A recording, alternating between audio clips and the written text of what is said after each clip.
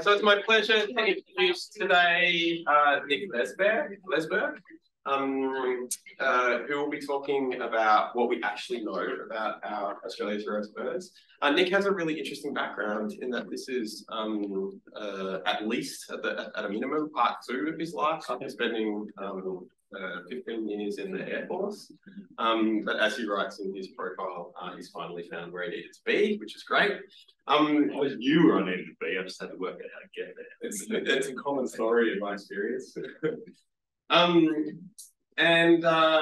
I'm really excited to hear about his work is that, at least in the world that I'm familiar with, the kind of research that Nick does hasn't been traditionally very well rewarded in universities.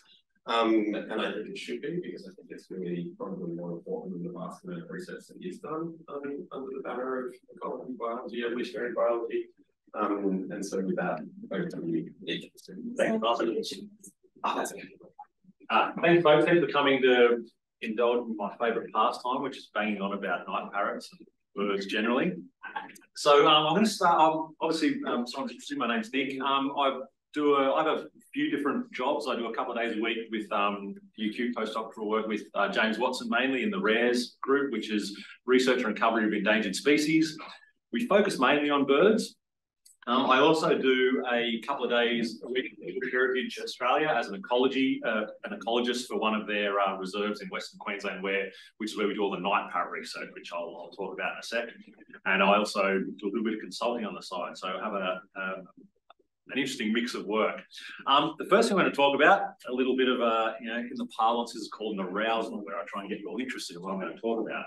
So we're going to talk about some of the work I'm doing at Pullenporn at the moment. So does anyone, Pullenporn is sort of out in southwest or far western Queensland, just near Winton. I don't know if you know Western Queensland at all. Arid zone, it's in the Channel Country. The Diamantina River, which is one of the main rivers that runs down into, ends up running into like Lake Eyre, and that is, runs down one side of one boundary of the reserve. And as if you've been paying attention to the weather patterns over the last few years, you'll know that out there they've had 3 huge years, lots of rain, it's seems to come around like a 10 to 15 year cycle. You get these big, sort of these few good years in a row, and we're experiencing one at the moment. The animal at the top left here is called a long-haired rat. Now these go through correlating with these big years, these rats go through booms. And I've always read about them as a kid. I heard about these long-haired rat booms. When I started working out there, I really wanted to see one. And we had a couple of wet years. I thought maybe this will be the year, and it didn't happen. But finally this year, at the end of last year and this year, it's happened. And it's incredible. I took a little video for my kid, which I sent home to my kids while I was out on a field trip. And in about a 3-minute driving stretch, there was like 30 or 40 rats running across the road in these little stretches that you drive. This is just in the middle of nowhere. So the things are literally everywhere. Now, they're there at low levels all the time, but the numbers obviously explode. We know they're at low levels all the time because Steve Kearney, another UQ, did his PhD finish here a couple of years ago. He did some analysis of owl pellets, which again, owls are always out there. And through the owl pellets, we know the long-haired rats are there because we find them in the pellets, but at the moment they're everywhere. Now, obviously the problem with a rat plague is you have a cat plague following soon behind. And we have so one of the things we've been doing to try and sort of mitigate against that is have lots of cat controllers going on this year. We've got professional cat shooters go out there, and then we've had folks out there for about sort of 3 months in total already this year, just trying to keep constant pressure on the cats, because we know cats are one of the primary threats to the night parrots. Sorry, I did mean to say with the rat plague comes an owl plague as well. Owls always out there in low numbers. Right now, it looks like it's like breakfast time at Hogwarts. There's owls everywhere. So this was taken at about 8 o'clock, 7:38, like only half an hour after dusk, and they just didn't move. They've probably already caught a rat, ate it, and fat, dumb, and happy after only being awake for half an hour. So that's the, like I said, to put the numbers in perspective, our cat guys go out and usually do like a 2 to 3 week trip. And in a 2 to 3 week trip on Pullenporn, trapping and shooting, they might sort of get about 12 cats.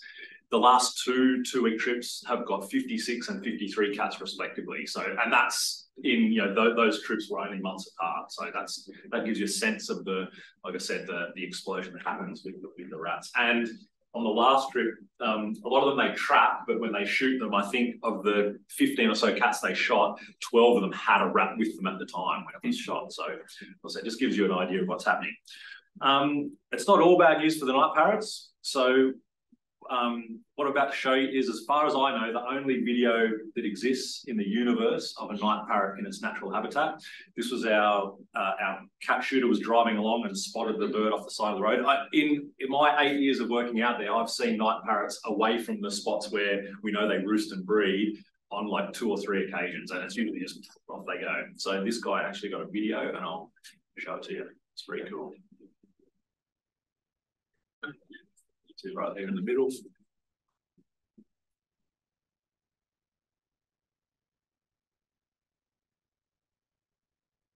Yeah.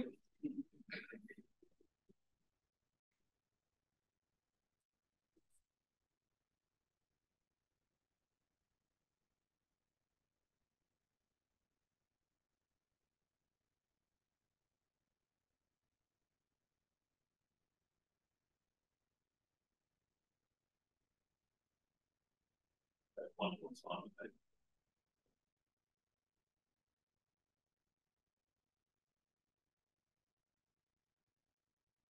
Yeah, so that, like I said, the only video in existence of a night parrot in the wild behaving naturally.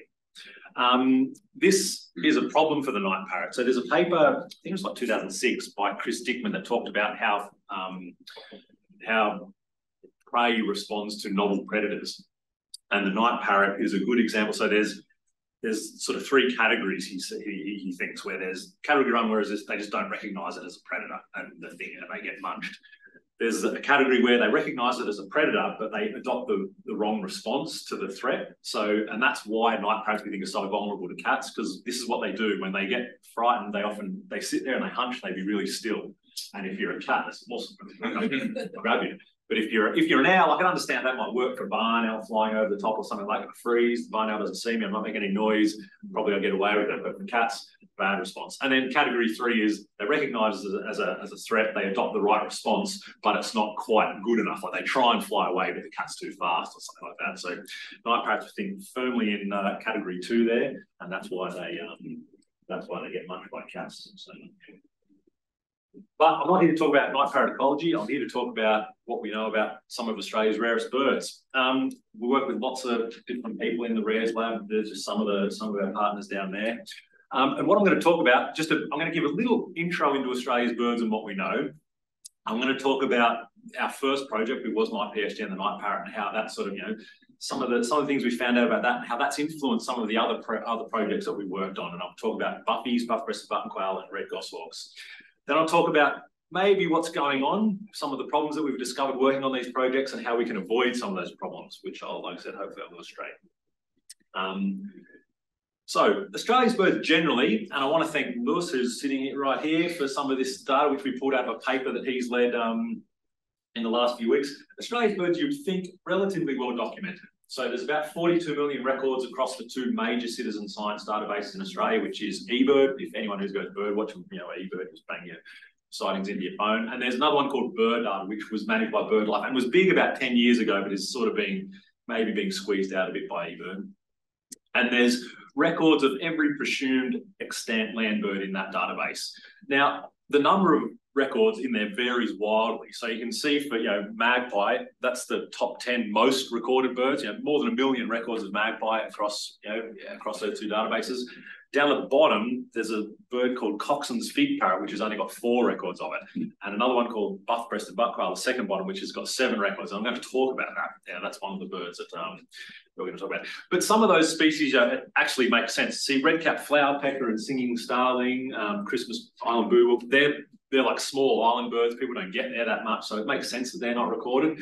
But I want you to just think about what those numbers might tell you, like why some species might have fewer records than the other, and what that might tell us. Generally, our survey, our sort of the spread of our surveys in Australia is interesting, and it's sort of, it's not really surprising, and you can see that there. This is a checklist density, so how many how many thousands of checklists or a log scale down the bottom there. Obviously, around our capital cities, lots of surveys. The eastern seaboard generally fairly well surveyed, but all these blue areas in the middle where there's no surveys at all, no one's ever been in there to look for birds, and about 1/4 of Australia has no survey effort. And then just something to keep in the background, about 1 in 6 species is threatened. That depends on how you break down, whether you define a species, subspecies, all this sort of stuff. And this is the breakdown here. About 20 of them are critically endangered, about 80 to 90 endangered or vulnerable, and about 35 near threatened. So just keep, like I said, that's just some numbers to keep in the back of your head when we talk about what some of the problems might be later on. All right, so like I said, what I want you to take away from that is you would be forgiven for thinking that birds are, they're everywhere, people see them, there's lots of bird watchers. We think there's a fair bit of data about which we can use to make decisions. So I'm going to talk now about the first project that we did, which is my PhD, and that was on the night parrot. So a bit of a potted history of the night parrot, first seen by Europeans in 1845, was reported reasonably often until the late 20th century. And we think at some sites it was actually probably fairly common. So there's about 29 skins of night parrots in museums across the world, and we think about 25 to 26 of them were collected by one person in probably a 1 to 2 year period at one site in South Australia. So at times they were obviously fairly common. There's a good story that you can dig up in the historical literature about an expedition that was going through the centre of Australia and got to Alice Springs, and by the time I got there, which was about the 1890s, night parrots had started to disappear from the southern parts of their range. And the ornithologist on the expedition walked into the postmaster's office, and on a picture on the wall, he had some night parrot wings hanging on it. And he's like, "Mate, where these come from? It's night parrot. This is really rare." And I was like, "Oh, the cat brings them in all the time." So that's where. So at times these things were relatively common.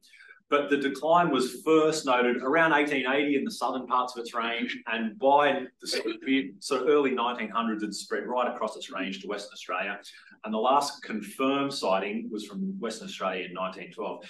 I've got confirmed in inverted brackets there, because anyone who's done any work around sighting records and what's confirmed and what's not confirmed, you realise pretty quickly when you get into it, it's a really woolly term that actually doesn't mean anything, and its meaning has probably actually changed over time. So, I'd classify that as a confirmed sighting because I've got hard evidence that it once existed, okay? And I've got the label that says where it was caught and stuff. But in the old days, you could get a confirmed sighting just by taking really good notes on the sighting and describing it well, and leaving people in no doubt that that's the bird that you saw.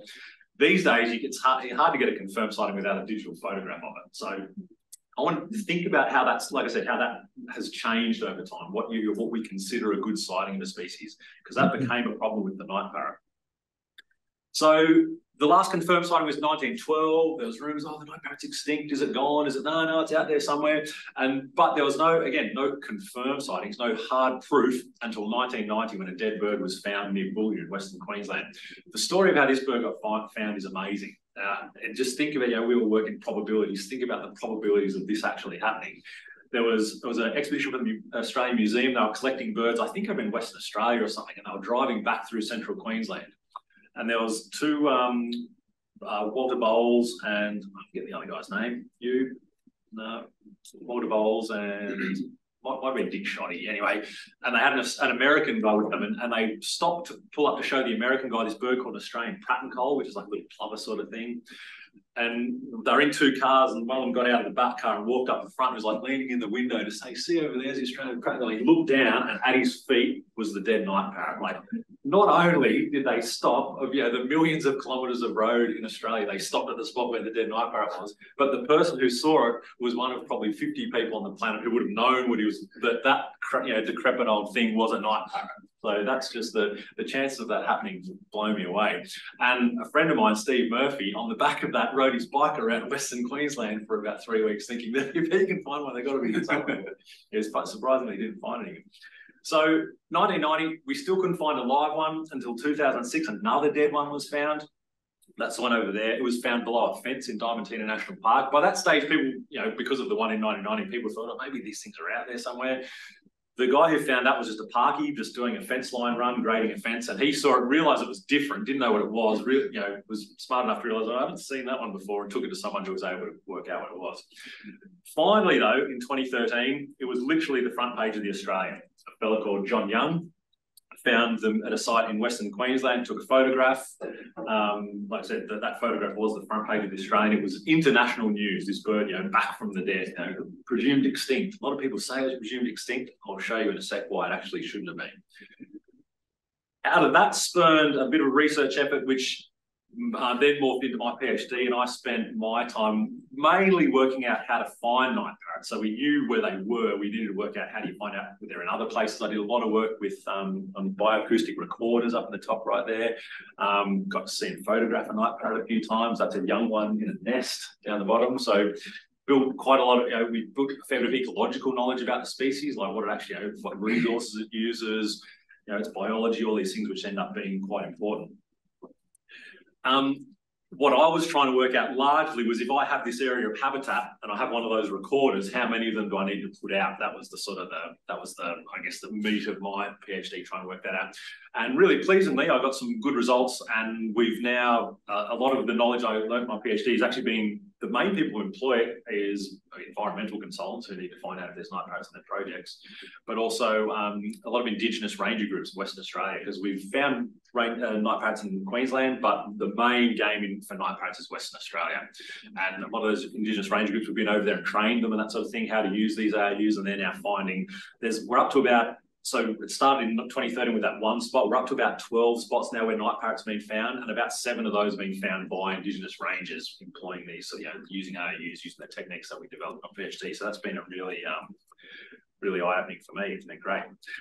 But it's not much good knowing how to look for night parrots unless you sort of know where to go and look. And so one of the things I did do as part of my PhD was start to look back through the historical record of night parrots.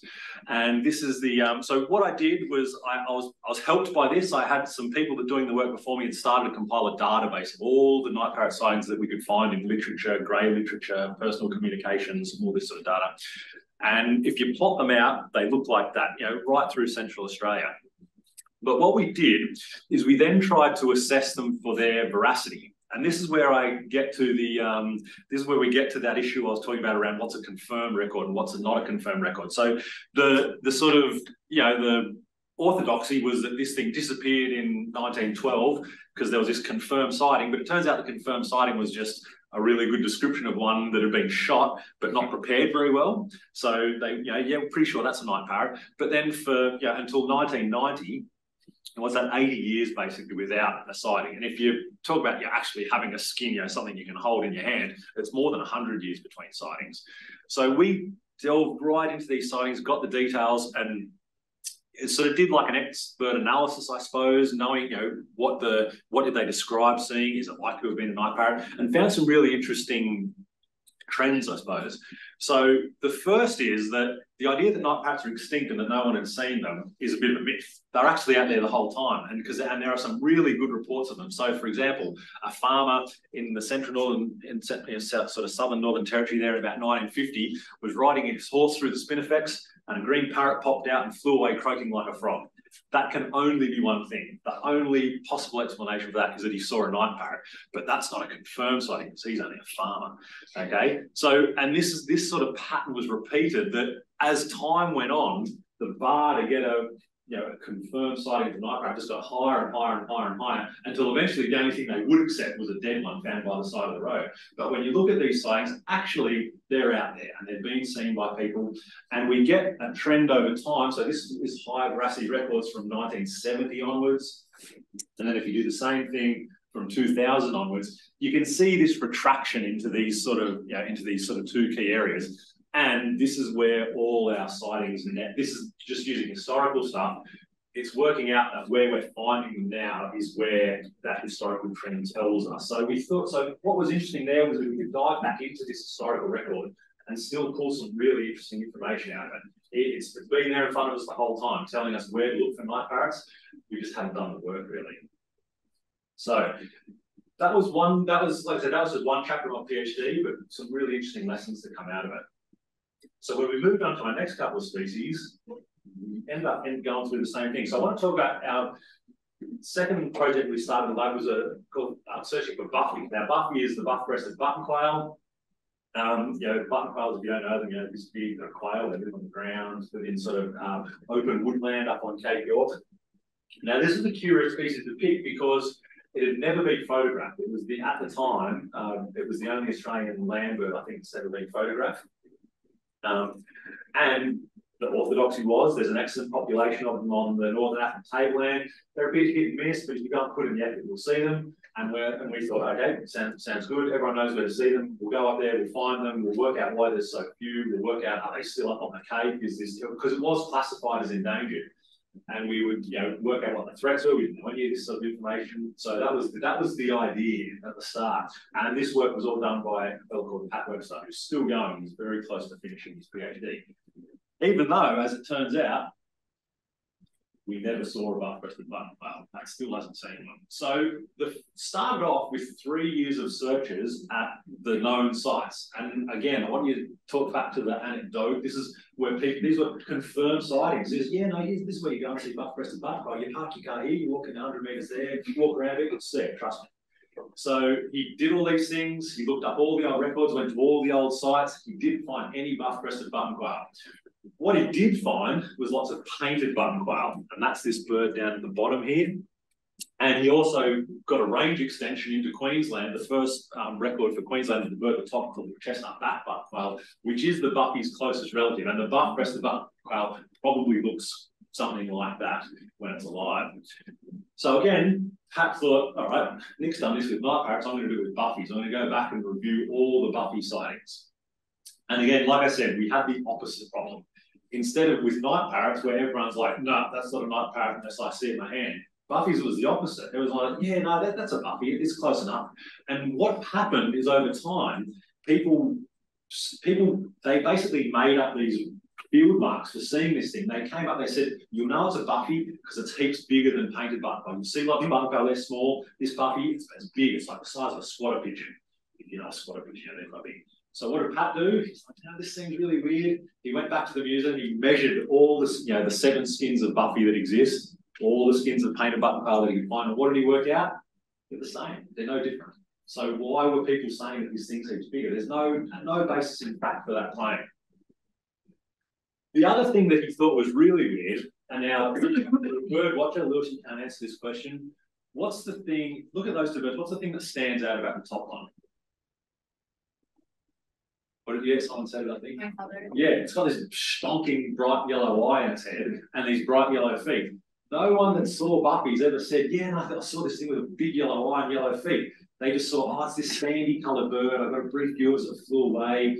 So this, again, as Pat looked into the sightings, the opposite problem. People are saying they've seen this thing and they haven't. And now, 5 years into his PhD, we still haven't found the buffy. He's gone back into all the historical sightings and worked out, actually, the last time this thing was seen was 1922. So what I was saying about the night parrot was wrong about the night parrot, but actually right about the buffy. So why, how's that problem occurred? It's back to the same problem with the night parrots, the reliance on anecdotal sightings, a reliance on, this person told me that that's where I could see the thing. Another species which we work on now, where we're having similar problems, although to be fair, not quite as bad, is the, is the red goshawk. So this work's being done by another PhD student in the lab called Chris McColl. Now, the red goshawk, it's probably Australia's rarest raptor. It's a resident, so we thought, in the tropical woodlands across northern Australia. So from the Kimberley across to Cape York and then some ways down the east coast, there are historical records of it. Chris has done some great work. He's gone and caught, I think he's up to like 12, 15 birds now, caught them and put these tag. You can see this bird here, it's got a little tag on the back there. It's a solar powered thing, so puts on the bird, and we've had some of them are still going up like 3 years, where we can literally just get dots on the map every day of where this bird is. True story, someone once asked me why you can't put a solar tag on a night parrot. So that's what his work is doing, and we thought, this would, we would work out, we would get some sort of fine scale tracking information about this bird, because we thought habitat clearing might be a significant issue for it. A lot of, for example, the reason a lot of the funding for Chris's project came from Rio Tinto because the red goshawks nest around their big bauxite mining operation up in Aragoon on the west coast of Cape York. So as an offset to them, that's where a lot of the money came from. So we thought, what's that clearing doing to red goshawks? Is that affecting their foraging patterns? Is that what's driving the decline? He also caught some birds in the Northern Territory and found out not the entire population, but especially young birds, and about half the adult population tracked so far are doing these massive sort of semi-migrations across Australia. This is a young bird tagged up near Darwin that actually ended up dying down in the middle of the Pilbara. And this area, this is all arid. If you told someone 3 or 4 years ago that that red goshawks spend a lot of their time in the arid zone, you just would have been laughed away. That's ridiculous. It can't be true. That's not what happens. We've had birds from Cape York spend time down here in southeastern Northern Territory and over. It's very close to where I do some of my night parrot research, which is again mind blowing. And all these young birds are doing this, which is what's really interesting. So, we thought habitat clearing was a threat in the Cape, and it may still be, but these birds are spending half their lives in areas we didn't even know. So what are the threats out here? Are the young birds being affected by something out in some change in the arid zone we haven't even been awake to with the species? That was the sort of takeaway from that. Again, relying on what we think we know versus doing the research and working out what we need to know.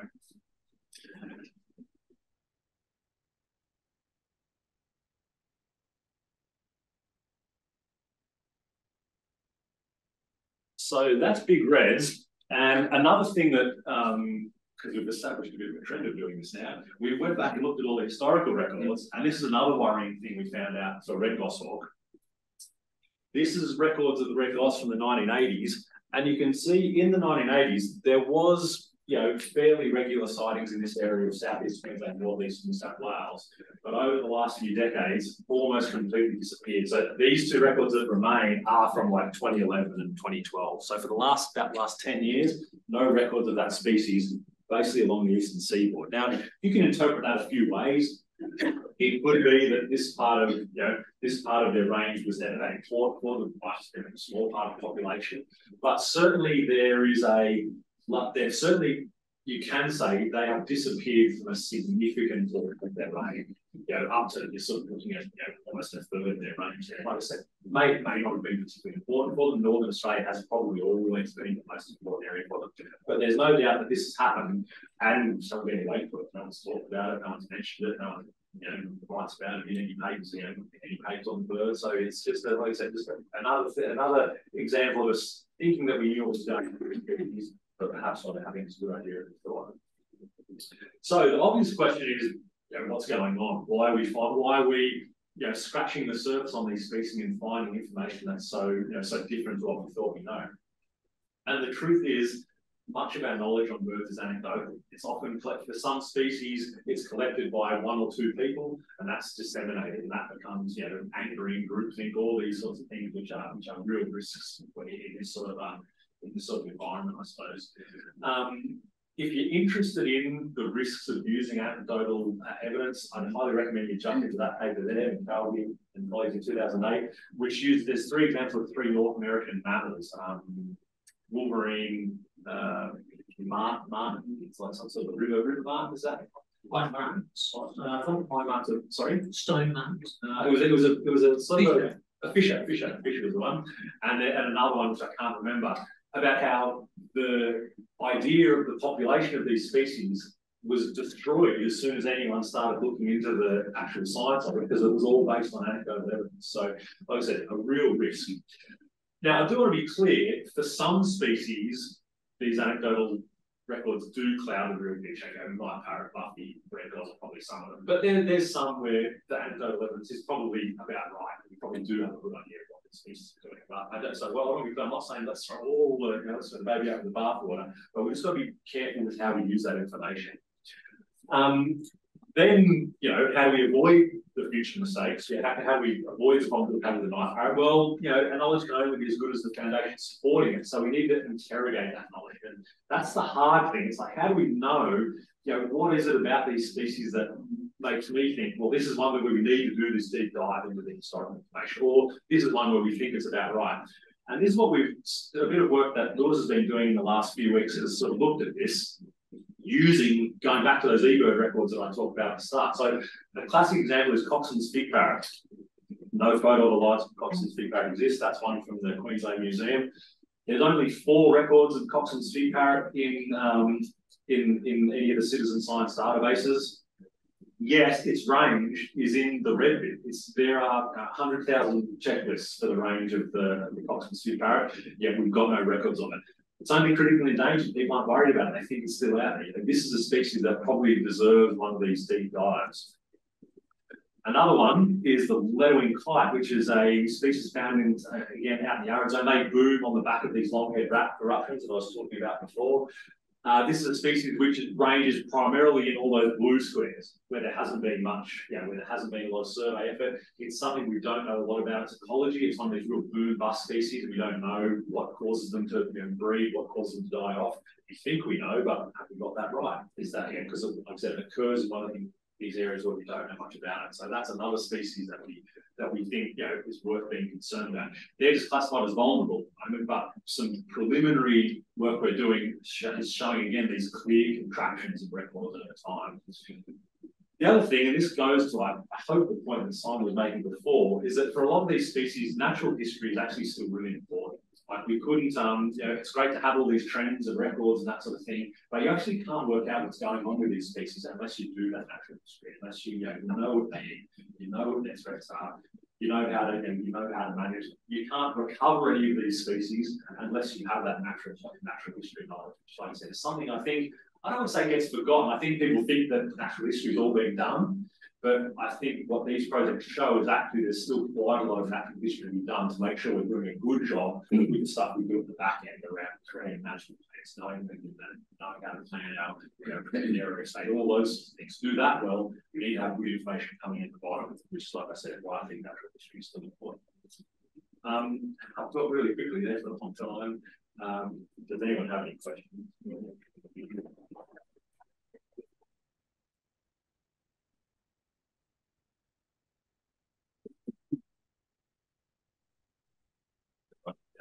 First of all, super great presentation. Loved all the good bird pictures. With the rarest group generally, there's obviously these different birds have these different life history traits. Are you guys working on developing different detection methods for different species and comparing them between species within populations of the species? Yeah, it's a hard thing to do. It's a hard thing to do like between species. So the way you detect a night parrot, for example, use acoustic recorders, is that works for night parrots. It probably will work for buffies when we end up finding them. It might work for carpetarian grasslands, which is another bird we're working on. It might work for a gospel. So you can't. It's difficult to compare detection methods across species. What we found though is that one of the really, when I talk about natural, as well as natural history, one of the key things you have to work out for species if you want to research properly is find that bespoke survey method. Because for some of these rare species, you survey for this species in this exact way. And one of the chapters on my PhD was about if you're going to go survey for night rates, this is exactly how you do it. And this is the only way that, not the only way that it works, but this is the way that you sort of have to do it for the species. So it's it does make it difficult to compare across how you do surveys, but like I said, whenever we take on a new species, one of the first things we look at how we can detect this species in a robust, repeatable method at scale. Anyone else? So Diana Fisher has a nice paper. Maybe somebody will know. Diana may be in the machine listening. 10, 15 years ago, where she looked through all the mammal stuff and tried to did the museum record analysis, and there's a method where you can then calculate the probability the species still exists, even though you think it's like, so thylacine, it's like 1 in a billion that it still exists, based on the sequencing of records from museum and things. So I don't know, I wonder if it'd be interesting to redo that for some of the birds, that statistical thing. Yeah, so that's interesting. So we did look into doing that with some of this data, but it gets difficult because often what we're doing is not looking at we're not looking at the probability of extinction. So maybe for buffy we might be, but for night parrot, it became pretty clear as soon as you look into the records, these things are out there somewhere. How do we, how do we manipulate this database to tell us where to look? And that's where we came up. It's clear that it shrinks into these two areas for night parrot. Those techniques, though, would be useful for some of this analysis when you're looking at local extinctions, perhaps. So you can break, it's pretty clear with some species that, and night parrots is a great example. So formerly found in northeast and South Australia, in the sort of Coombe Lakes area. I don't know if you guys are familiar with that sort of area in the country, but we've applied all these new fangled methods in it, we can't find them. And so maybe that's an area where we could look to use that sort of analysis at a local level to see if there's been an extinction. But for some of these species, like I said, as soon as you look into it, you realise, oh, hang on, this thing has been around for a while. Or conversely, with buffy, you realise actually it's clear this thing hasn't been around for all the records that we're based on are dodgy and practically useless in using any of that sort of analysis. The thing with buffy that's really hard, though, is that all those records that we discount, and some of them are by Australia's top bird watchers. These are the people whose reputations they don't like having their reputation sullied by the claim that they're stringers. They're birders, but being a stringer is the worst thing you can be.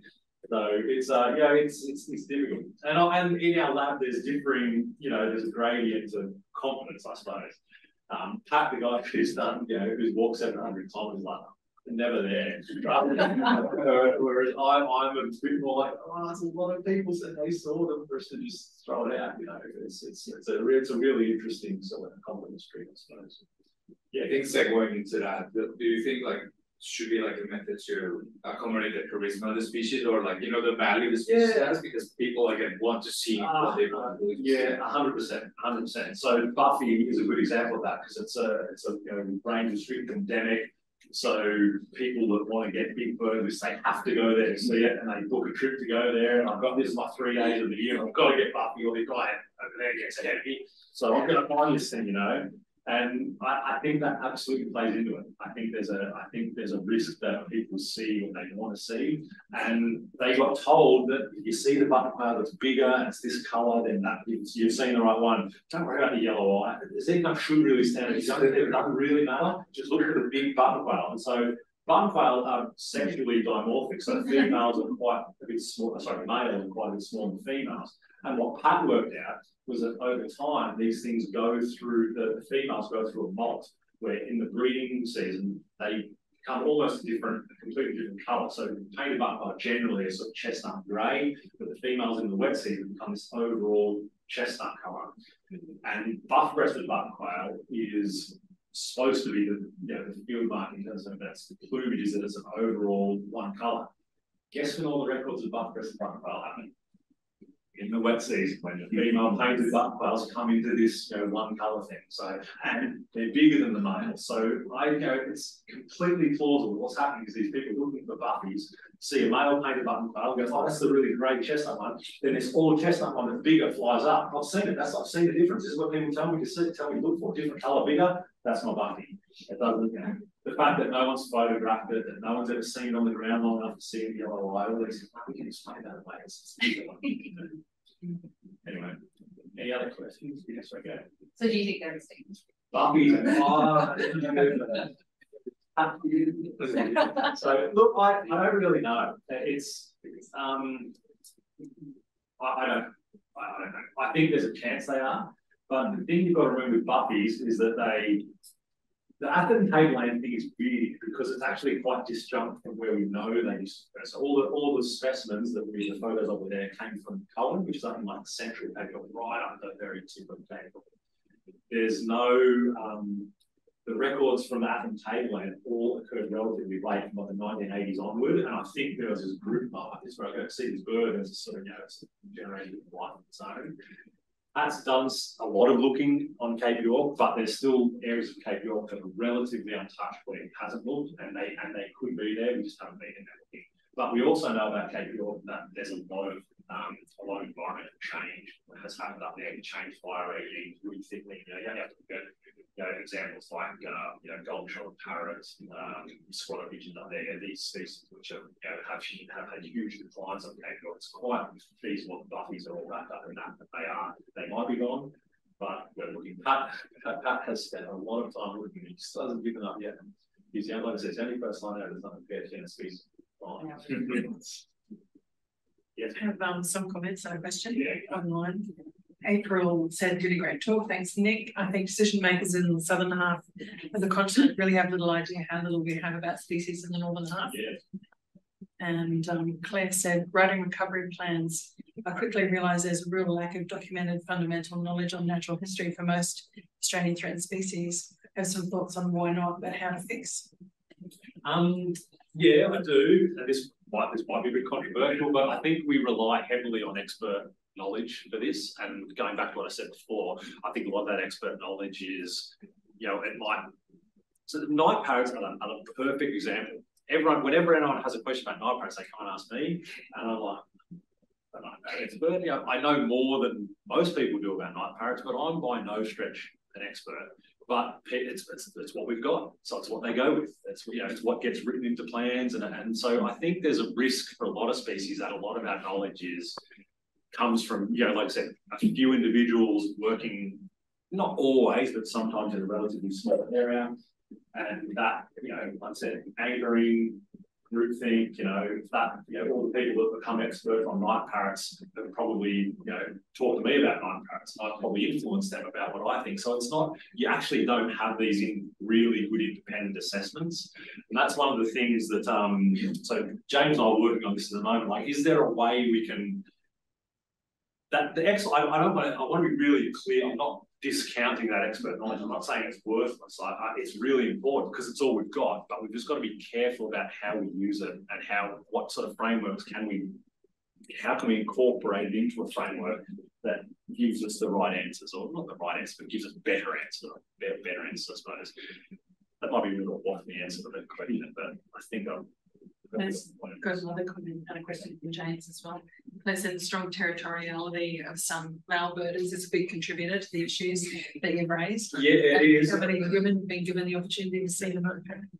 A few. It's actually, I don't want to say 50-50, it's nice. But, the thing about the territoriality of birders is a really good one. So, and I don't mean in the sense that I think the point that Claire was making there is that, one of the problems with Buffy is that there was a couple of blokes who had the sort of ownership of this area, like, no, this is where Buffy is, you come and see it, we tell you where to go see it, sort of thing. And Pat started working with those guys initially, but then it took, they didn't like being told, we actually think it might be shit.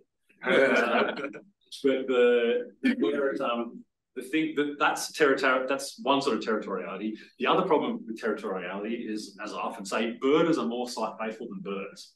So if you want to go and see a buff-breasted bunt quail, I guarantee of the 30 people that claim to have seen buff-breasted bunt quail, 25 of them parked their car within 5 meters of a particular spot and went and walked this way in and walked along this hill. They all saw it at the same spot. They all go to the same place. No one looks in other areas to find out if it might be there, because a lot of the times, unfortunately, they're just interested in ticking off their list. They don't care about the population as a whole. That's where a lot of our birding information is born out of that. That's where it comes from. This idea to see things and add to your list rather than broadly understand the distribution of the species, which, as we know as scientists, requires proper sampling approaches and all these things, which are just not part of the birding work. Yes. Yeah, thank you. Your passion is really contagious. Great spokesperson for these species.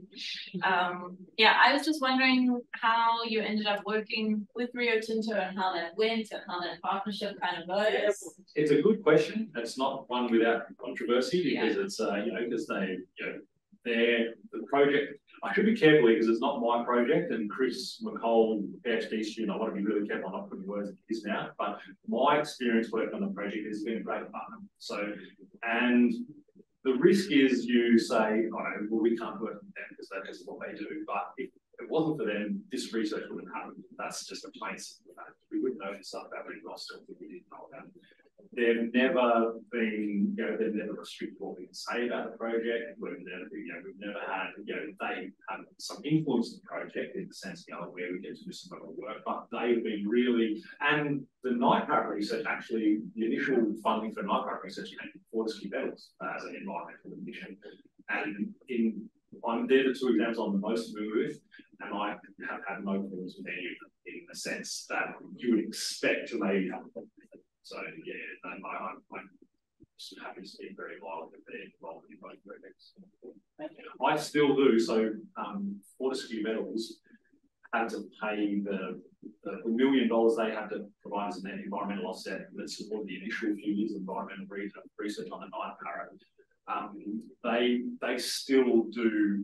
And so I still do some consulting with Fortescue Metals about night parrot work in their sort of area of country with Kilburn that they don't have to do, but they're just interested, they still want to do it. So that's been a part of the work we've had, a lot of the knowledge we have, like, as I was saying, Red Gossip, we couldn't go without it. Yeah.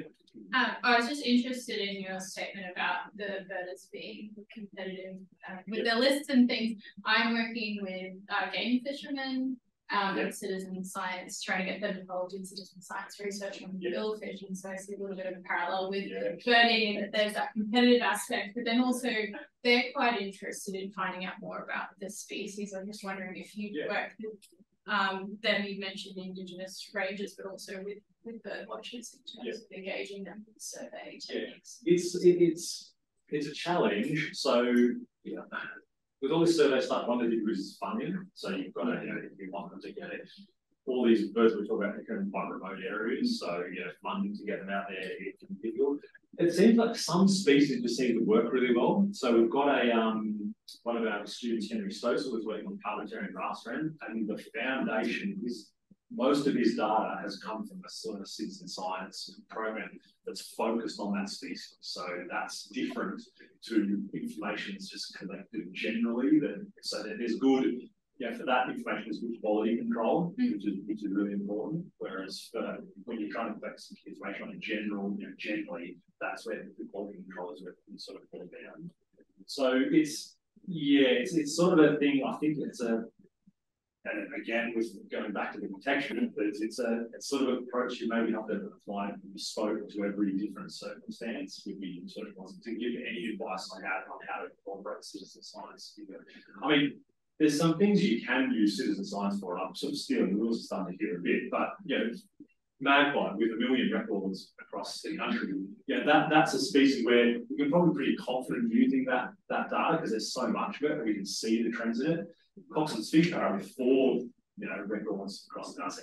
Obviously you can't use citizen science data. So you have to find that there's a balance to be had there between the species, what sort of data you have from it, and what you're trying to work out, and whether you can just use general citizen science data, and when you have to find a bespoke approach to what it is.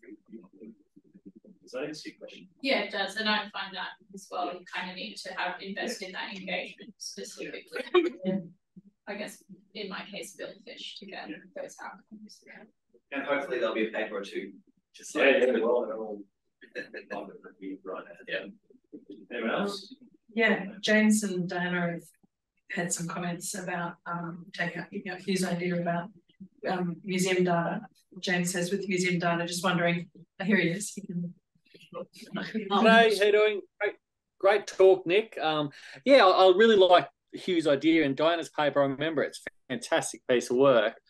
I just don't, this is probably off topic, but how do you overcome the issue that museum rate collections are going down massively? The sensitivities of collecting species and birds now. So how do you pick up a signal? Because my worry is, for things like Coxon's fig parrot and Buffy and stuff like that, there was a lot of effort in the past. And there's a stunning number of Coxon's fig parrots, for example, in the Queensland Museum. But how much shooting and how much collections has happened in the last, say, 30 years? Is how do you pull out that signal of potential rate of extinction? That's just a curious question. Love to hear some thoughts on. I've got no idea. I suppose you could look at things that are maybe comparable to museum. This is just the top of my head. You could look at things that may be comparable to museum collections, like banding records. So, you know, if a bird that's banded is caught and in the hand, and I think you'd be fairly well served accepting a record of a banded bird as a banded bird. I suppose you get into the African discovery that they don't have. But so yeah, I mean, is there, can you substitute things for museum knowledge? I don't know, but you're right. The methods and the styles of collecting change over time, and it goes a bit to what you were talking about, Hugh. Why they're so difficult to work with these databases, because there are so many, there's so many variables, so many inconsistencies in not just what's being collected, but how it's being collected, in, you know, spatial bias, like there's all these biases that exist in these databases. Really hard to open up. So the take-home message is go somewhere where nobody's ever been before and shoot stuff. Yeah, use the word. Oh no, Dave, do you have an idea? Yeah, I was going to agree. Yeah, there are ways to put effort as a variable in your analyses and try to see if it explains everything. There's different ways to quantify effort, and museum collection rate of other things can tell you how the collection rates changed. So museums take a lot of things that have been hit by cars and stuff nowadays, not so much that they've gone out and got them in Australia anyway. Maybe in some places where there's no collections at all, they will collect them. But yeah, you do have to take that into account. Yeah, no, it's a really good point, Diana. And I think, yeah, I forgot about that collection roadkill. Also, Nick, I really like the idea of, you know, supplement it with, you know, citizen science, birding efforts. Yeah, it goes back to that bigger issue that you mentioned, Nick, though. There's enough birders in Australia who are stringy that to pull out this message is quite hard. And just frankly, for everyone listening, we cop a lot of grief in rares when we try and explore this kind of stuff, because people, especially citizen birders, even scientists, don't want to hear the fact that they may have got it wrong. So, and that's been socially interesting to try and explore. And Nick, I don't know if you want to comment on that a bit more about some of the things that we've experienced.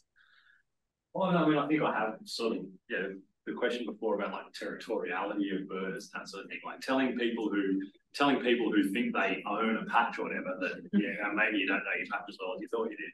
Because, yeah, it's like, you know, I get it. If someone told me that, you know, in my area of research, I think you're wrong, I'd get a bit annoyed too, and I'd probably, you know, I guess that's how to be a good scientist, though, is to keep an open mind. And some of these people clearly don't have open minds. They're interested in not being wrong, rather than working out what is the explanation. Why has Pat not found buppies despite looking, you know, spending 3 years searching the site where everyone saw them up until the year before he started looking there? You know?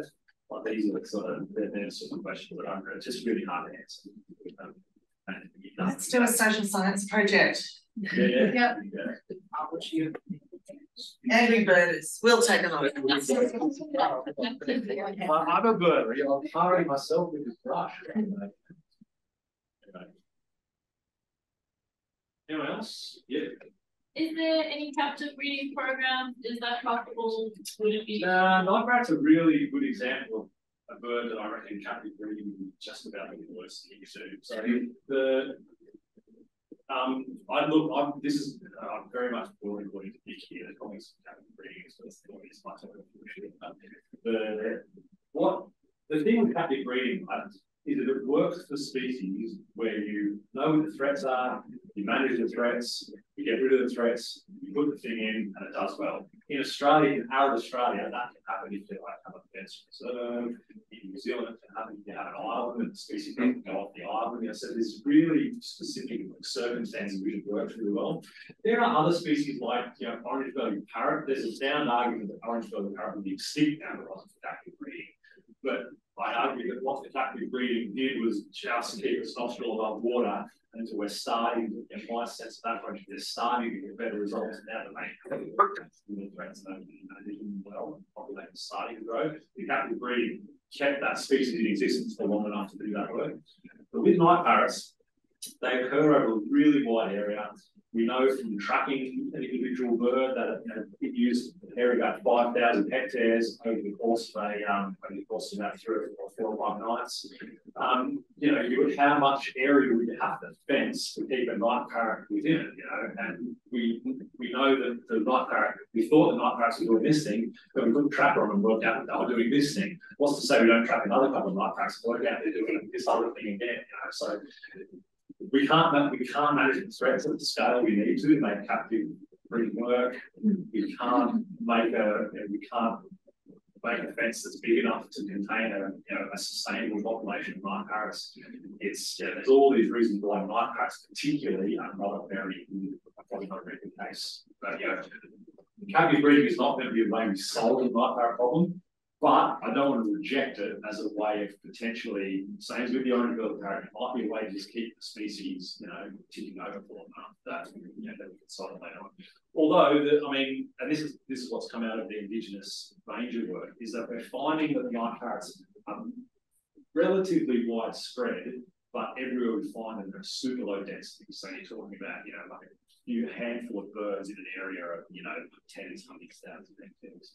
So we know that. So we're not saying that this work's showing that, there's actually thousands of night parrots out there we didn't know about. We think they're still really low numbers, but we're slightly more comfortable that there are enough populations that we have a bit more time to not have to worry about, breaking the glass sort of thing, which is what captive breeding sort of is.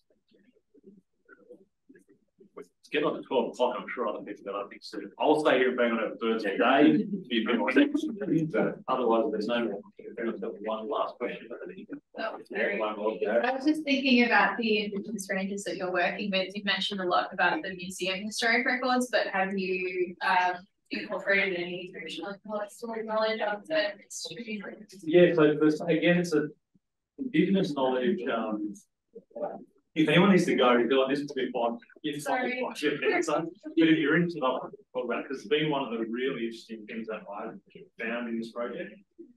Indigenous ecological knowledge is it's there, and it's there in different forms, but it can be really hard to get to.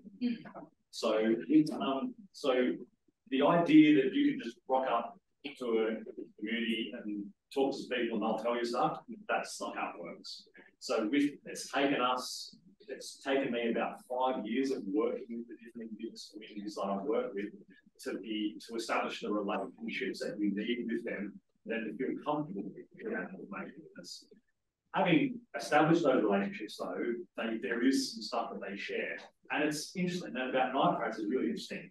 The really old people still remember night parrots, and they still have, in some of the areas they work, and they still have a name for it. So a couple of the old fellas from the area called it, I think it's Manajiti, they called it. And they said, yeah, we know that one.